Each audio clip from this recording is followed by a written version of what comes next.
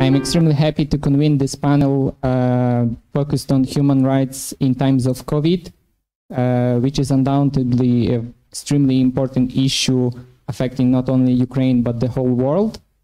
And I'm happy to present the distinguished panelists of our panel. That will include Professor Jeremy McBride, barrister at the Monckton Chambers with considerable experience in human rights litigation.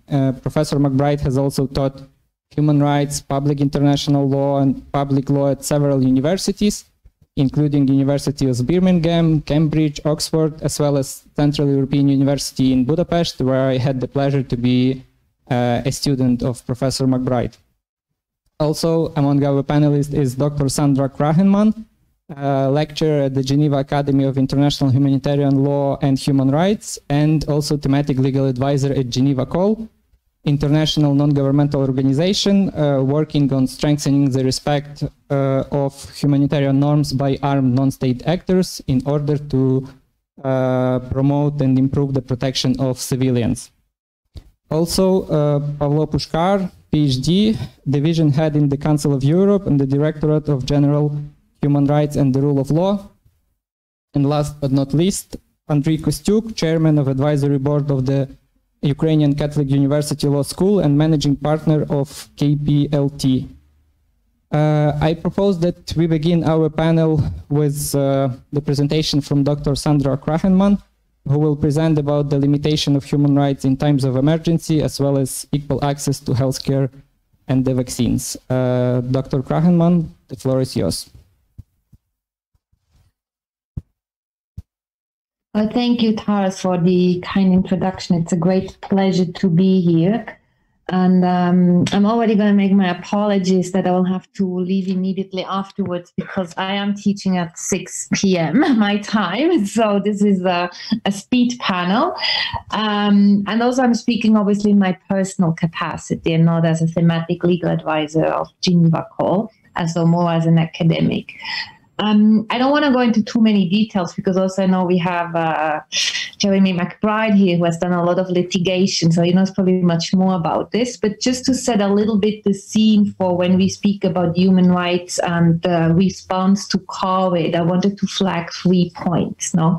So the first is, that obviously COVID is a health crisis. And I think we should not forget that states do not only have negative obligations to respect human rights, but they also have a positive obligation to ensure the respect for human rights. Meaning that, state inactivity in the face of this health crisis would actually also be a concern from a human rights perspective.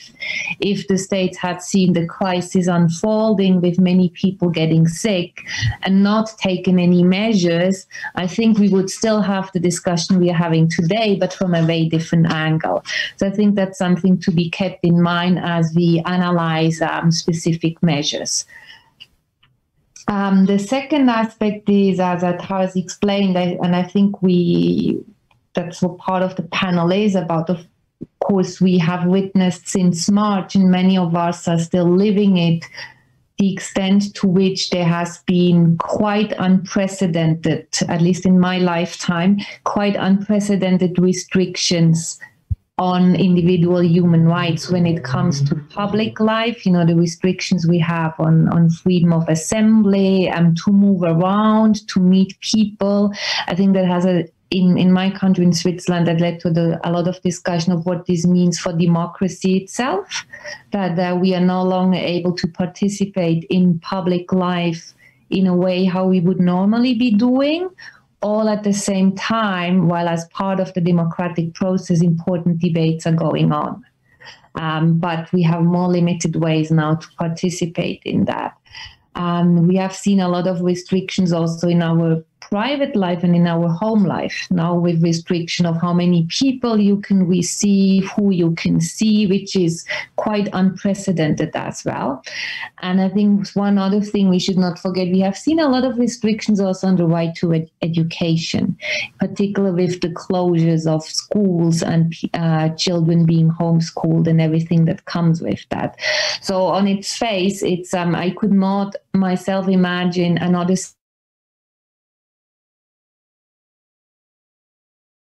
of time. And then as Taras has explained, from a human rights perspective, of course, restrictions may be lawful depending that they fulfill certain requirements. So I don't want to go into individual restrictions, but just to give you an overview of these conditions. So of course, they must be based on laws. And I think when we say based on law, we need to keep in mind that it's not just a question of a formal requirement, so not just to have a law, but that law should actually have certain qualities and features, including also guarantees against abuse.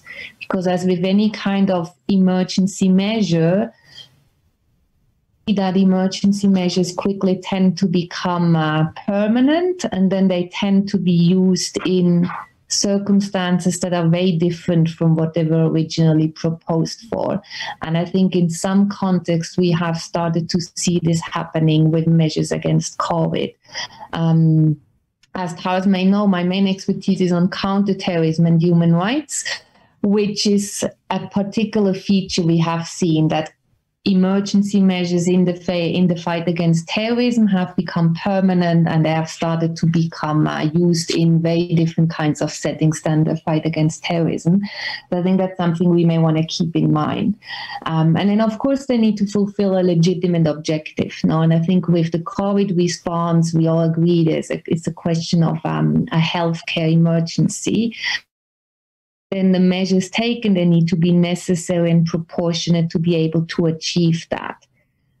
When I think about it with analogy of counterterrorism, there we would also say, the longer a measure goes on, the more also you would require the state to be able to adapt and to react in a different way or with more safeguards for human rights than when the measure was break or when the emergency started.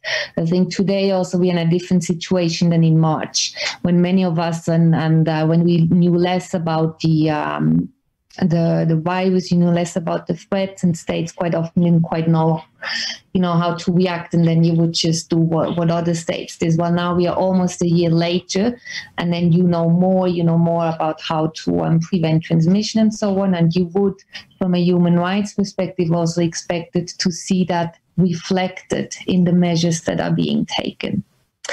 And then my last point on this is, at least in my country, a lot of the discussions around the restriction, they often make an analogy with, generally individuals' rights to make decisions for their own health. The right to refuse treatment, for example. They say, normally in a hospital, you can refuse certain treatments, and normally there are complex legal aspects to that, but quite frequently would say, well, the individual's freedom of choice and the right to their own bodily integrity can prevail, and it gives them a right to refuse treatment. In the context of the COVID response, I think that analogy does not really hold up that much, in the sense that refusing measures or refusing treatment that could actually also be vaccine wouldn't just affect you individually and your own physical health, but it also has an impact on the community at large. And I think I will stop here in case there are questions and so on. Thank you, Sandra, for your quite enlightening and elaborate speech and for touching on so many important aspects. I will now turn the floor to Professor Jeremy McBride, who will talk about emergency powers, limitation of rights, and the duty to protect in a pandemic, focusing on legitimacy of invoking a derogation. And before I turn the floor to Jeremy McBride, I would like to thank Dr. Krähenmann for finding the time to present it in our today's panel. And thank you in advance. I know that you have to leave for your classes, but thank you for being with us today. So Professor McBride, the floor is yours. Thank you very much. This is a complex issue, and I agree with a lot of what's just been said by Sandra. First, this issue of the health aspect is quite important in where you look at the question of emergency powers because of the issue of positive obligations. And the difficulty with talking about positive obligations, particularly when you look at the past case law of the European Court, is that we haven't been faced with a situation of this character. There are situations where the state has failed to act and people have been able to complain about the failure to act, but we are in a sense moving into uncharted territory where we have to suddenly work out what is the appropriate response. Now, there will be problems, I think, certainly will arise with some of the preparation states made. For example, in some countries where there was a failure to have adequate protective equipment, there will be difficulties which will arise in relation to that. Now, I think, as Sandra said, this is definitely an emergency, although it's an emergency quite unlike any of the other emergencies which have arisen before the European Court of Human Rights, which have concerned issues particularly about terrorism.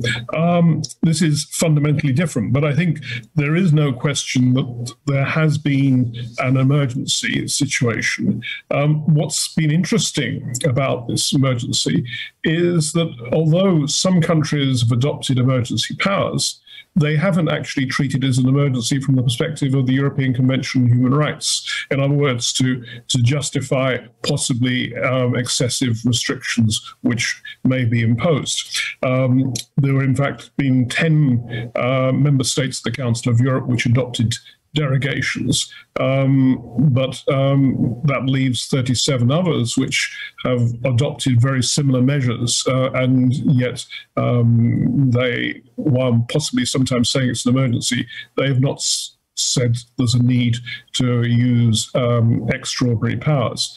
If you look at some of the case law of the court, you can see that there are elements of the treatment which is being adopted which might be used to allow restricting. So, for example, to test compulsorily people whether they have coronavirus might well be something which would be seen as an obligation provided by law, but comes back to the point that Sandra rightly made, which is the need to have proper law clearly prescribed. And that is, I think, one of the difficulties which we've seen with increased use of powers made under delegated authority and often with inadequate scrutiny of those powers.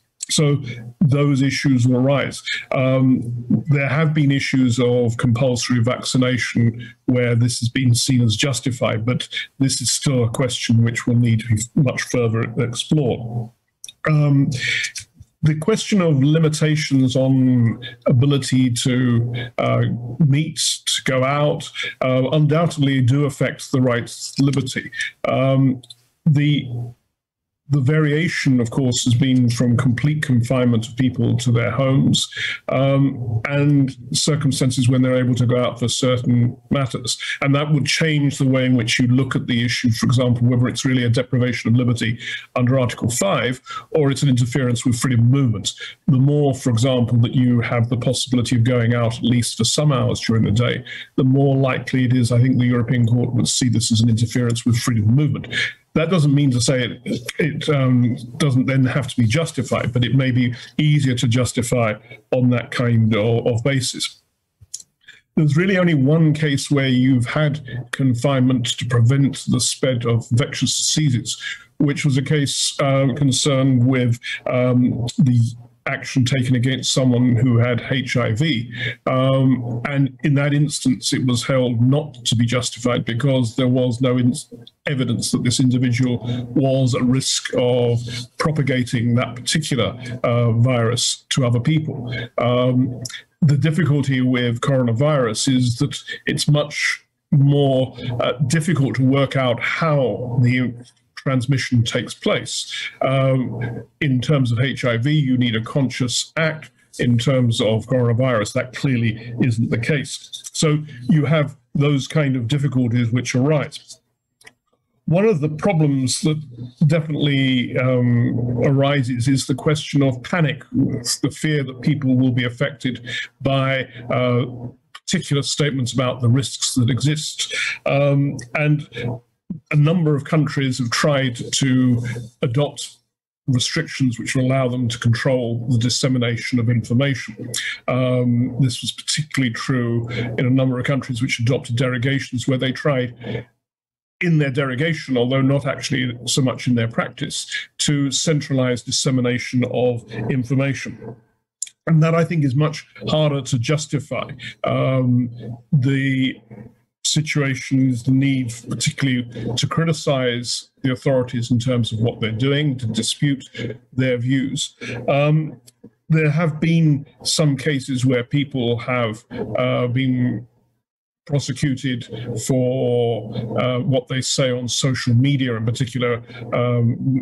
Now, in the current time, we have people disputing whether or not there is really a threat posed by coronavirus. But I think the question is whether or not those kind of statements on social media are really likely to cause people not to do particular things or to incite them to do certain things. And I think you have to be very careful in seeking to justify that kind of information. And there may be a difference, if you look at the case law of the European Court, between the way you would approach the situation of individuals posting material and the situation of organized media, where there is a clear responsibility of journalists to check the that they have. So in those senses, there will be question marks about some of the restrictions which be imposed.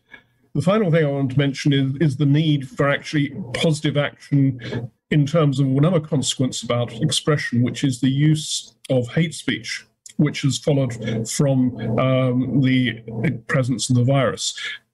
People, particularly from Asian countries, have been the target of the idea that they are personally responsible. And this gives rise to the need to look at whether or not sufficient measures have been taken to tackle such hate speech. And it's clear from the case law of the European Court that there are some positive obligations to do that. And I think that's an area where serious problems still arise, because it's very easy when you're in a state of panic to speak unpleasantly about others. And you can see at an institutional level that became very much in the relationship between the UK and the European Union when there was a question of the shortage of vaccination.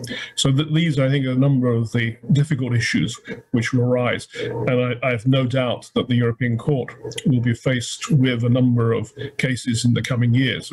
Already there are a number of communicated cases in which COVID has been mentioned, although most of them don't actually deal with the kind of restrictions which I've been referring to, but more, I'm sure, will follow. So at that point, I'll stop. Thank you very much.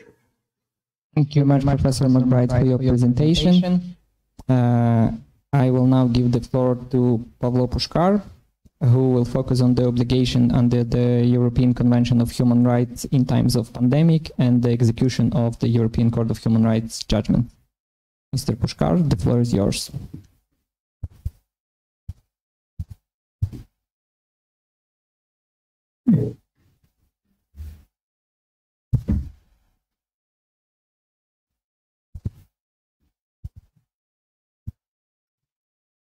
Hello. Yes, I wasn't allowed to unmute myself by the organizer. So now I hope you can hear me. And yes, I will speak very briefly, probably on the issues that actually Jeremy has already covered a bit, and probably focus on several issues relating to pandemic and its influence on the human rights situation in Europe, and with some elements that pertain to Ukraine.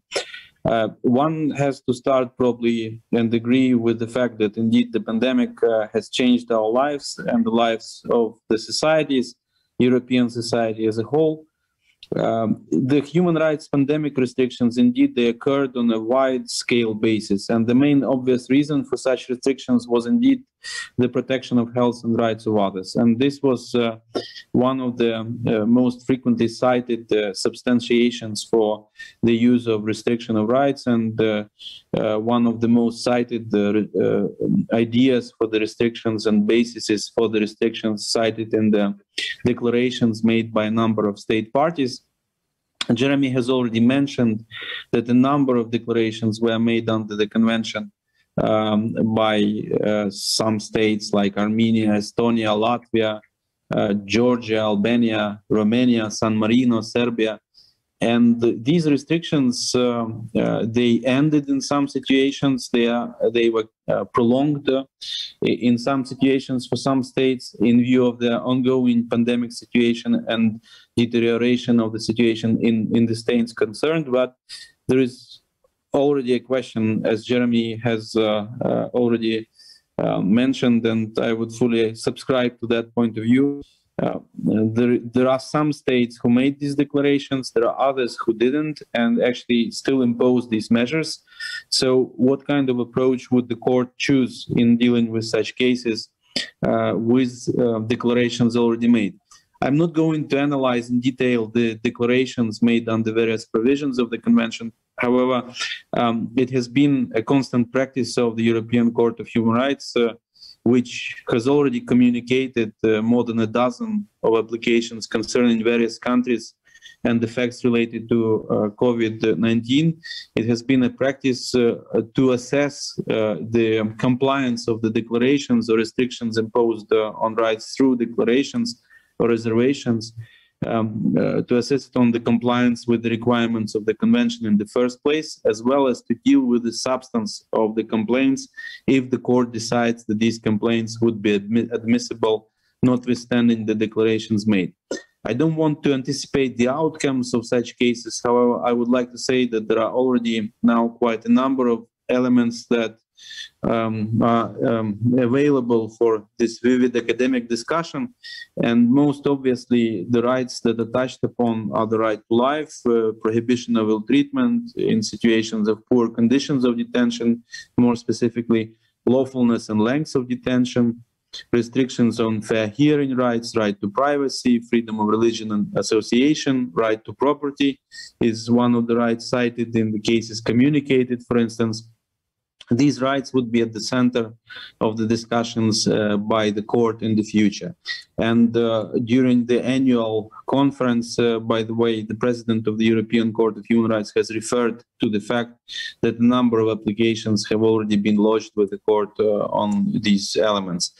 I would possibly align myself, and that's something I intended to speak about. I don't want to go beyond the timing, but I wanted to focus specifically also on one of the rights that has been restricted in the course of the pandemic. And I think one has to speak about the phenomenon of manipulative information and disinformation that has been spread throughout social media, and quite frequently that was replicated in the classical media. Of course, I'm speaking the special context of freedom of speech and restrictions imposed in view of the COVID-19 pandemic by the states. Secondly, in this sense, I wanted to mention that it is quite important to speak about the limits of free speech in the context of the pandemic and the restrictions imposed. And for instance, the discussions also mentioned by Professor McBride on the vaccinations or the spread of the pandemic, they are the ones that could be in the focus of future applications lodged with the court or examined by the court.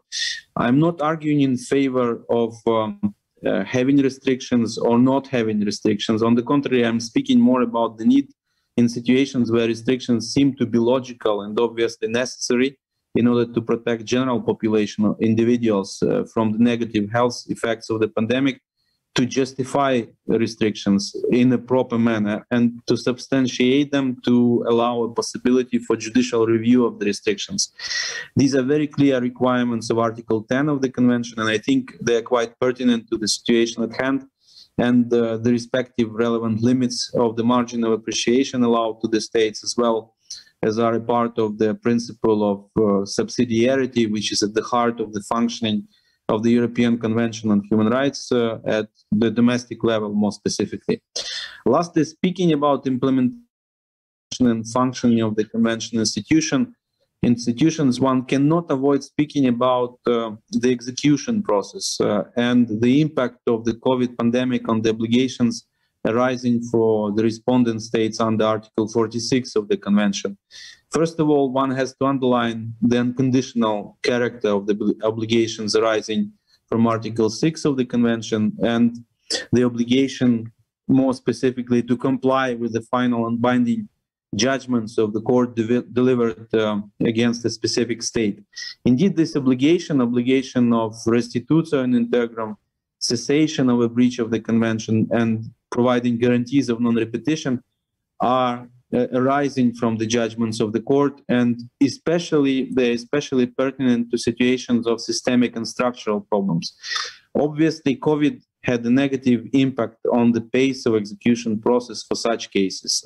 In some situations, the authorities referred to the difficulties arising from COVID and how they precluded compliance or made compliance difficult, protracting execution of judgments, delaying some measures of general nature. Committee of Ministers, as a body responsible for the supervision of execution of judgments, obviously took these objective obstacles into flexibility to the measures of general nature in view of the COVID-related complexities. Unfortunately, this also concerns some Ukrainian cases, including the key pilot judgments pending against Ukraine, cases of Ivanov, Burmich, and Sukachov, concerning, respectively, non-execution of the domestic court's judgments delivered against the state and poor conditions of detention. Notably, the situation of the pandemic caused serious budgetary cuts to the much-needed reforms in the areas that these judgments identified as problematic, and thus undertakings of general measures. However, more generally, the standing of the Committee of Ministers seemed to suggest that the state's obligation to comply with the judgments of the court, notwithstanding the pandemic difficulties, is still unconditional. And it has to be effectuated on the basis of the principles of good faith and pacta sunt servanda. So the pandemic as such and the general situation of the pandemic is not an excuse for honoring the obligation to comply with the final and binding judgments of the European Court of Human Rights. I would stop at this and would be happy to participate in the discussion.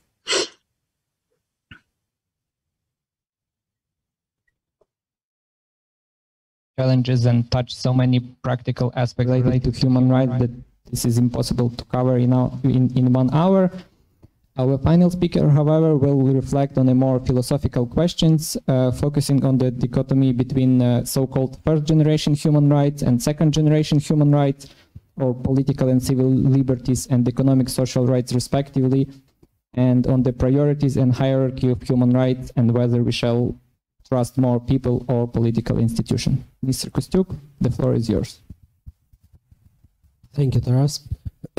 Being the last speaker, you always have this privilege of summarizing something or reflecting on other people's input, which is given already. And I'm kind of surprised how all the speakers were talking the same direction and raising the same concerns. Basically, the concern about whether human rights in general are weakened or strengthened during the last year of the pandemic situation. You know, human rights basically come to the question at times like this. They came to question during the time of revolutions at the end of 18th century, and we got Bill of Rights of the US Constitution and Declaration of Rights in the French Revolution. After the Second World War, we got discussion about human rights, which ended in the Universal Declaration of Human Rights. and UN as one of the guards of human rights. In my opinion, we are more or less on the same edge of our civilizational developments. The last decade, we face a lot of different dangers, and these dangers were so systematic, for example, terrorist danger or money laundering, that only systematic international response was possible, and this systematic international response was always in the direction of imposing new rules, imposing new restrictions.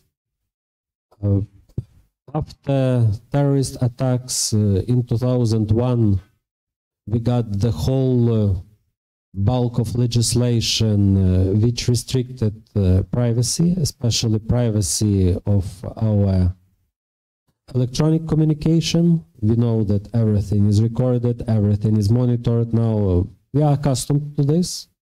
Nobody cares anymore, but this is a new reality which 20 years ago nobody could have imagined, that basically there is no such right as privacy of your letters, for example.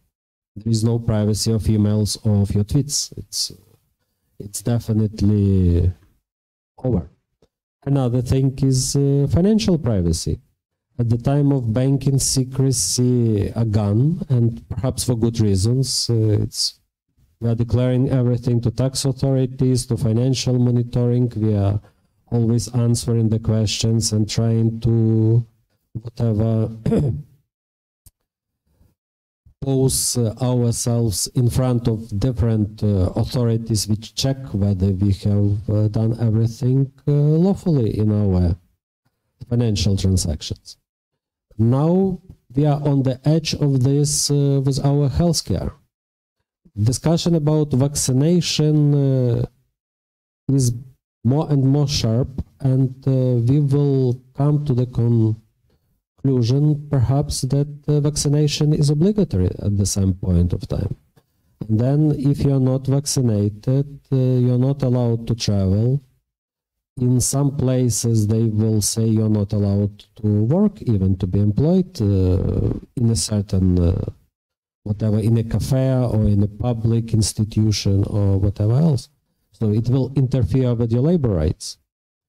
So at this point of time, we have really to think about our priorities, because so-called first and second generation of human rights is really the question of how we approach the whole issue. Do we approach human rights, as it was historically the case, as our liberties, as our immunities, and the main target from which we have this immunity is basically the state, because the main abuser of human rights at the beginning of discussion of whatever natural or unalienable rights, this was king, state, police, somebody who using power can interfere and coerce you. After the Second World War, discussion between Western democracies and the Eastern Communist bloc was about the priority. So Western Americans, first of all, diplomats were stressing that you need to have liberties. President Truman was saying we have to live in the world free from coercion, the way of life which shall not be imposed. We fought Nazis who were intending to impose their will on us. Soviets were responding, it's quite okay, but you know, what are your political liberties worth in case if you are hungry, or in case you are not educated, or your health care system is not free and cannot be accessed by poor people. So basically, human rights is about protection and providing minimum bulk of services to the people. And we still have this discussion. We got two treaties on human rights, one civic and personal rights, and another economic and social rights, precisely because of these two approaches. And now COVID and pandemic discussion is about the same thing again. To which extent we are ready to give up our immunities and our liberties in order to get more services, more protection, more state support.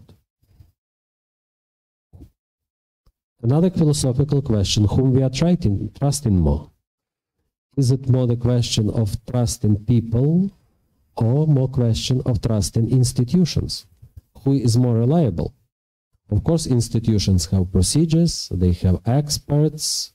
Basically, we hope they are democratic, we can still influence them. Is it the case? Do we really so strongly believe that institutions cannot be corrupt? Basically, human rights reports of UN say that most of the countries in this world are still very far from in the institutional development from where we would like them to be, including such countries as Ukraine, for example. Do we really think that we can give up personal immunities in order that they decide what people are allowed to do or not? Just to mention one example, at the time of first lockdown in Ukraine, among different restrictions, there was a restriction on aged people to go out from their homes. So basically anybody who was over 65 in April 2020 was not allowed to go out to the street from their homes. We have forgotten this, but it's very remarkable thing. So people having power are still people. If they want to protect us, if they want to do everything for the common good, they nevertheless can impose measures which are sometimes, even in case of emergency, obviously excessive. And this discussion about the limits of the state powers is to be continued, and to be continued based on certain principles. What has priority? In other areas, we have the same problems. For example, Guantanamo case. US government tortured people who are supposedly terrorists in order to get information about the possible plans or about their allies. Perhaps CIA people got valuable information from these terrorists. But were they allowed? Can we do this? Can we torture people in order to prevent a terrorist attack within the next 24 hours? Okay, perhaps the question of whether somebody still working at school can spread COVID is not the same burning issue as the question of terrorist attack within 24 hours at that school. But this is the question of the same order, about the question of priority, whether human right, personal immunity has priority, or social welfare and general security has priority. In this concrete situation, the question is not easy to answer. So I stop at this point, and just as the last sentence, I like to remind ourselves on a nice old saying, basically medieval saying, that people are the only animals, the only creatures who can choose not the means to the ends, but the ends themselves. We can choose our goals, and the freedom to choose is something so precious, so valuable, that we shall not give up this easily. Thank you. Thank you, Mr. Kostyuk. I'd just like to mention that you probably stopped at the most interesting point of your presentation, posing all these question and then just saying that at this moment you will not provide any answer to those. Indeed. Indeed. We still have 15 minutes, so if anybody in the audience has any questions, then we can ask them to our presenters. And as a moderator, I will use my privilege and ask the first question to basically all the presenters. Since all of you touched in one way or another this issue of limitations, issue of restrictions, and mentioning also the freedom of speech. So my question is whether it would be justified under not only European Convention of Human Rights, but also ICCPR, for example, to limit freedom of speech of people who spread this disinformation or information regarding the vaccines, all these myths about the vaccines, so all these anti-vaccine activists and closing their accounts on social media and so on. So, Dr. Krähenmann, you are still with us, so maybe you will start. Well, thank you for a very fascinating discussion. I just told my students I'm going to be 5 minutes late because I couldn't leave. Before I answer your question, I just wanted to mention something that came to my mind during the discussion. And it's maybe an aspect to consider as well when we speak about the legitimate aim, which is protection of health. Something I was struck with in the discourse we have seen in many countries is a restriction of the notion of health to physical health. While I think as the measures have been going on, we have also seen a parallel mental health emergency appearing. And maybe that's something that needs to be considered as well, in particular for young people, also the elderly people, so that we do not fall into this trap of having a very narrow vision of what health means. On your question of freedom of expression, I'm mostly familiar with freedom of expression issues when it comes to incitement of violence. And I think Professor McBride, he alluded to that. Normally, to restrict freedom of expression, it's a very contextualized assessment, and there needs to be also a certain proximity of the risk that you create and by what you are saying. So I think I've never seen anything where it comes to discussions, anti-vaccine movements, or so on. But I think it would be a fairly high bar then also to say, this is actually a justified restrictions. More of a policy consideration is, quite often faced with that kind of challenge. Just restricting freedom of speech may not be the best approach because it tends then also to feed into a discourse of censorship. The last point I wanted to make, and I think that's another layer of complexity because you mentioned social media, no? I think what we may be seeing is that social media platforms may themselves start to censor. And that would then be a slightly different issue in the sense of it's a term of use issue. And there's a general concern about, private companies being able to restrict freedom of expression themselves, also using different criteria than what we would normally request from states. And with that, I will stop and I'll say thank you very much to everybody involved. It was really fascinating. Thank you, Taras, and I hope we can continue this discussion.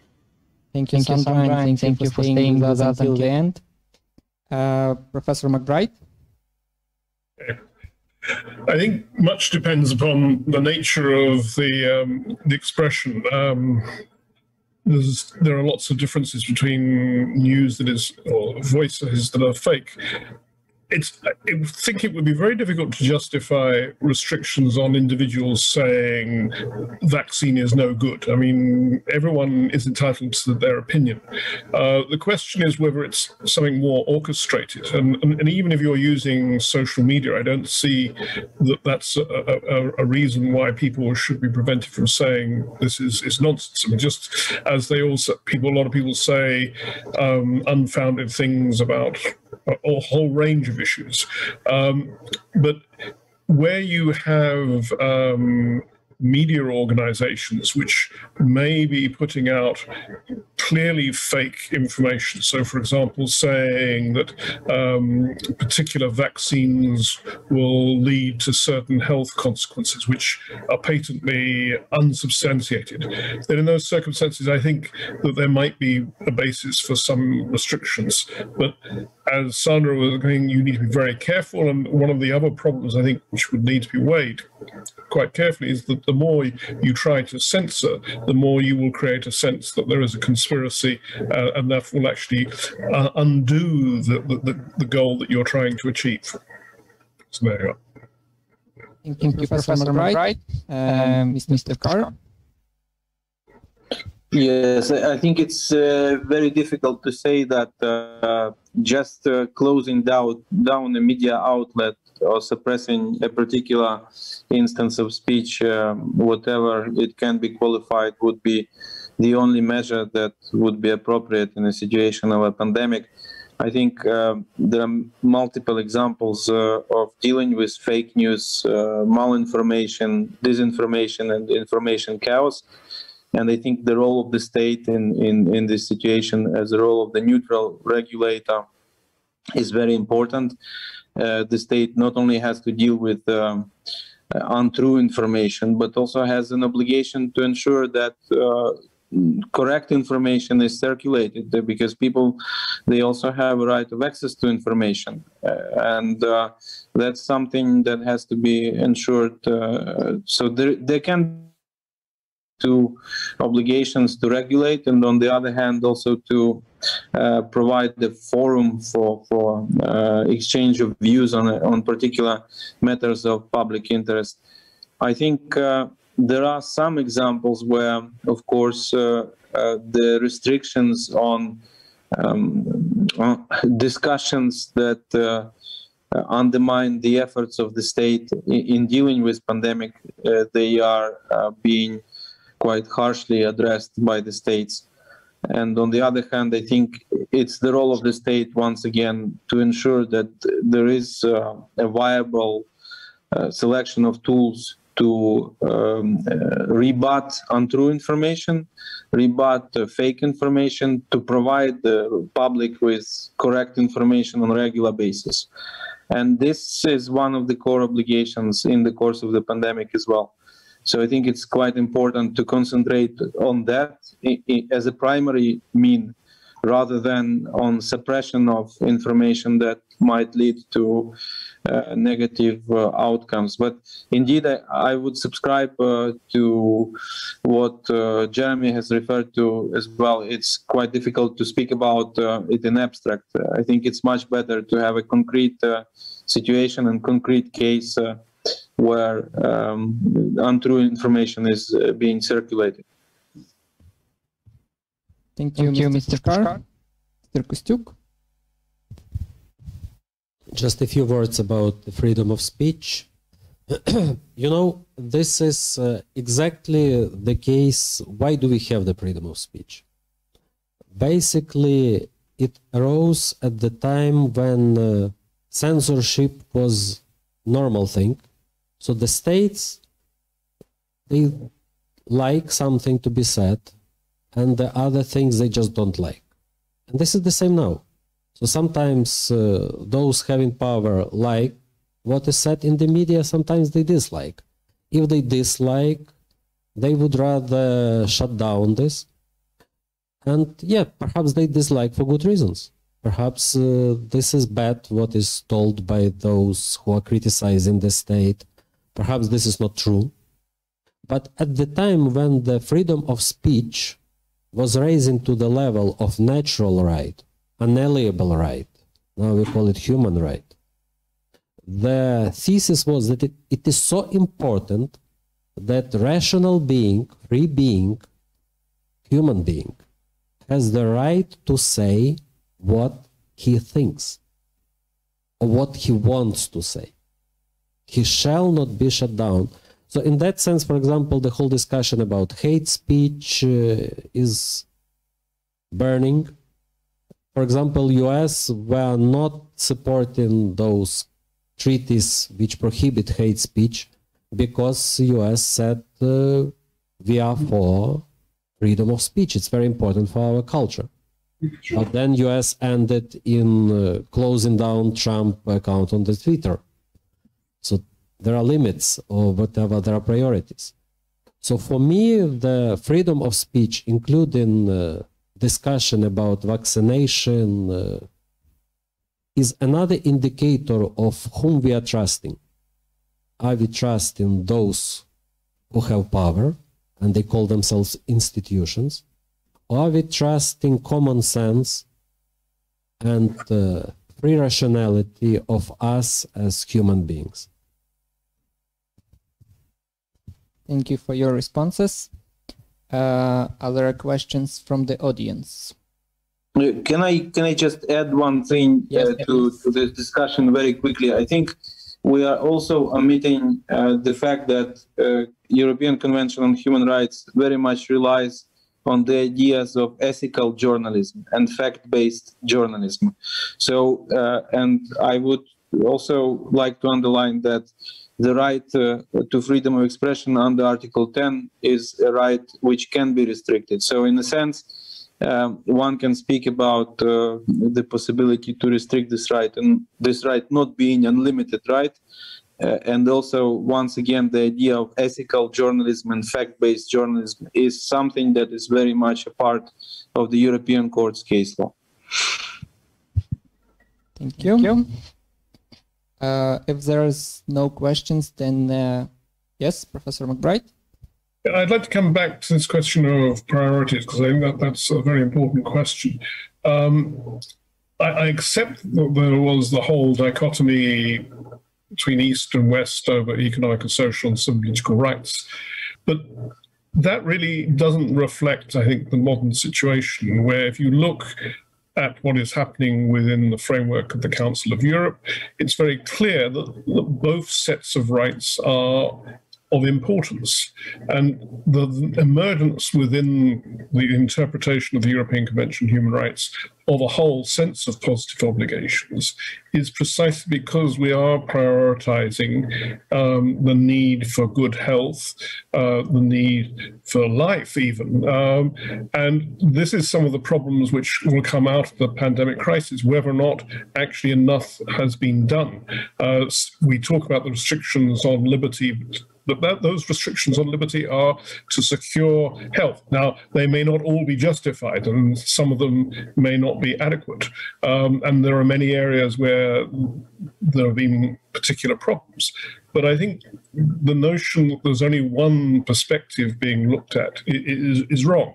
The idea is very much to see that we should have both sets of rights being protected. Thank you, Professor McBride. At this moment, I would like to maybe follow up with the question I wanted to ask regarding the equal access to vaccines and also the positive obligation of states, but not only positive obligation of states towards its own citizens, but maybe on the more universal level. Because I distinctly remember when the disease was spreading all over the world, there were so many voices and reports that when the vaccine is developed, all the states should have equal access to the vaccines, because this is like we are all in this together, and the UN report on this issue. And then when vaccine was actually developed, then it immediately appeared that the developed rich countries have much better access to it, and countries that are developing, or so-called third world countries, will receive their share of the vaccines much later. Is this a human rights issue, or is this merely a question of economic possibilities of those states to buy those vaccines or to develop those vaccines? And maybe we can start with Mr. Kostyuk this time. Thank you. So for me, this is again the same dichotomy. It's still somebody's property, somebody's intellectual property. Somebody has invested billions in order to develop this. Unfortunately, this are the people who, again, have power and have money, the Western democracies and Western superpowers. So yes, they have better access to this because they have produced it. The company Pfizer, the company AstraZeneca, they are all based there. If there would be African or whatever country, Latin America, who can develop its own vaccine, they would supposedly vaccinate their own people first. So in a sense, it's the question of freedom of economy, of market. Of course, it's good to be able to give to everybody not just bread, but also vaccine. So we hope that at the end of the day, everybody will have the possibility to be vaccinated with good, healthy, cheap, and reliable vaccine, including all people in Africa, all people in Ukraine, all people in Asia.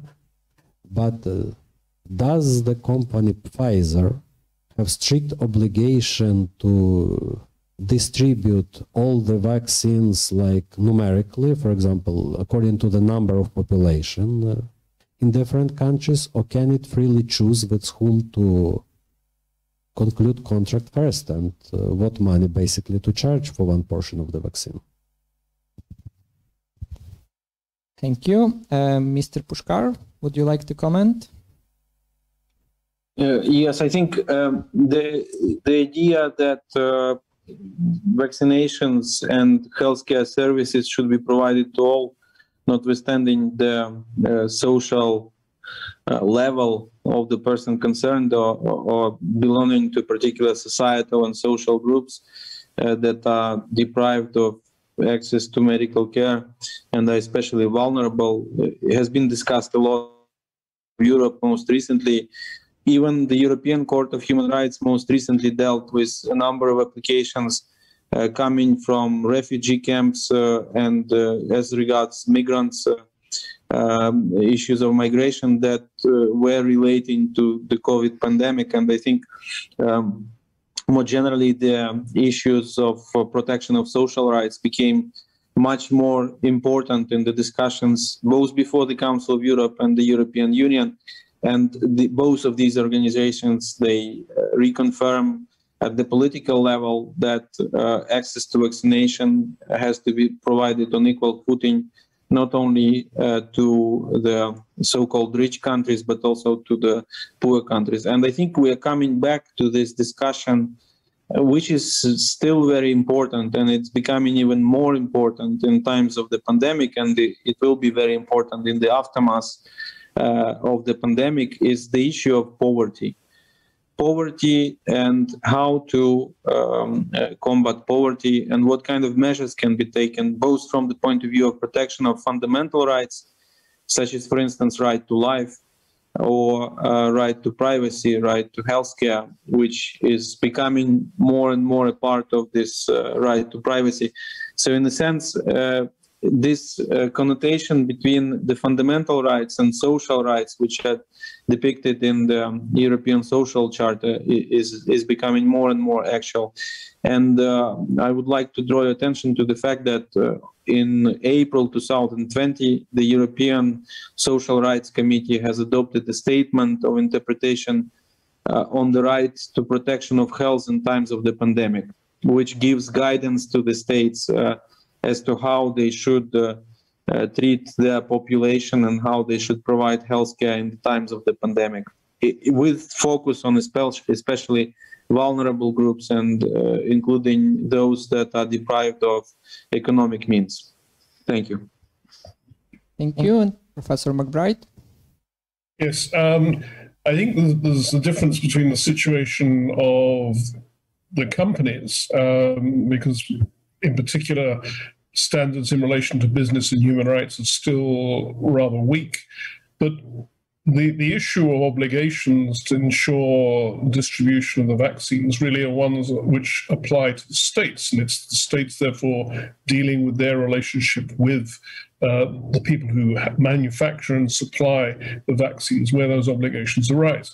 There are commitments made by members of the World Health Organization. And so there are, I think, obligations to ensure that there's distribution. So that's in terms of rights of solidarity, which do have some basis in international law. But separately, if we don't do it, it's also a question of, from a self-interested point of view, because if there isn't global vaccination, then return to what we used to describe as normal life will not be possible, because as long as there are places where the virus can thrive, then we are all remaining at risk, because as we've seen, variants in the vaccine develop and they may become more difficult to deal with. So we are not safe by assuming that we vaccinate all our people in our particular country. That isn't the end of the story by any means.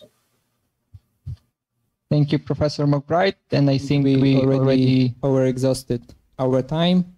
So I would like to thank to all the panelists for their speeches, for sharing with us their thoughts and ideas. And thank you to all of those who followed the discussion either in person or online. Thank you. Thank you.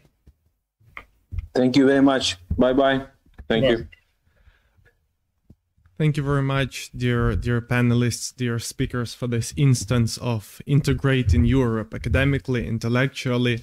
I've been informed that we had Geneva here, we had London, we had Strasbourg, we had Lviv at least. Perhaps we had more of that. And now we're going to have a brief coffee break for 12 minutes, and we'll resume at 7:30 Eastern European time, which is 12:30 in Washington, for the conversation between Jose Casanova and Catherine Marshall, two world-class scholars of Georgetown University, and that is going to be on integral human development and religion in the global world. Thank you very much once again, and please be sure to stay with us. Thank you.